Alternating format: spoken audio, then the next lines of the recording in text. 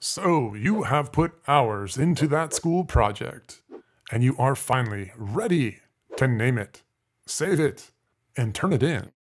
Well, hold up and make sure you're doing it right, starting with naming your files the right way. To explain, you should know there are some classic ways that this crucial step can all go wrong.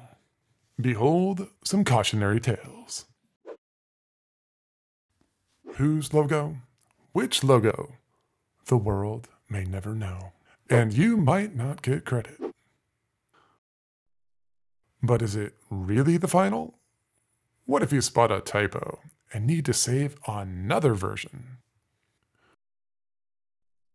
Ooh, so very close! But you just made your teacher's life a little bit harder because their gradebook is in alphabetical order by last name.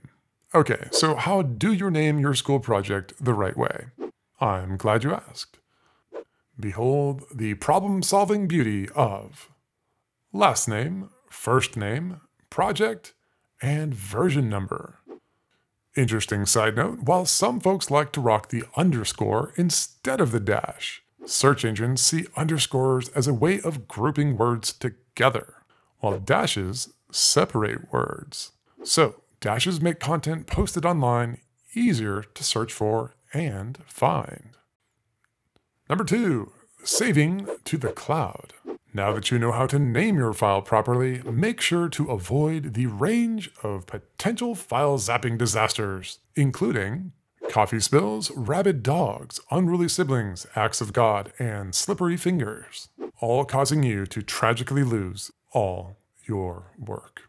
Instead, be sure to save your work to a cloud storage service like Google Drive, Dropbox, OneDrive, Adobe Creative Cloud. You get the idea. Just don't make your computer the only place you have all of your work. All right, so there it is. Make your life and your teachers' lives a lot easier by naming and saving your files the right way. Ronan out.